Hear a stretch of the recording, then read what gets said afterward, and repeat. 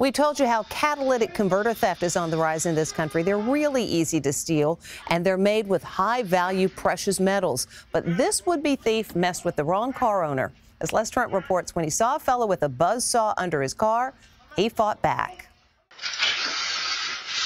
Hear that?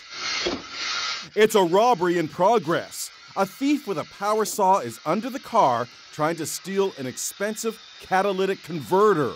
I was home for lunch. I came out to lock up my house like I usually do. I heard a strange buzzing noise, almost like metal on metal. Donny Buehler knew right away what was happening.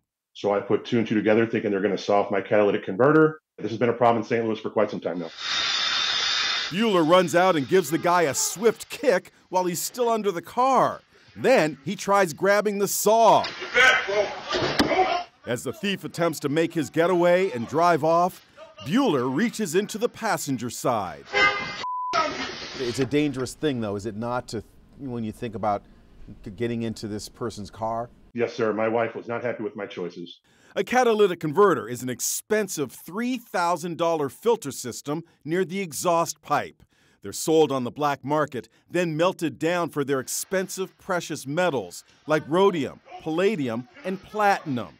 Stealing them has become a problem all over the country. Many of the thefts have been caught on tape. I'm glad that you thwarted this bold theft in the middle of the day. But as your wife would say, don't do it again.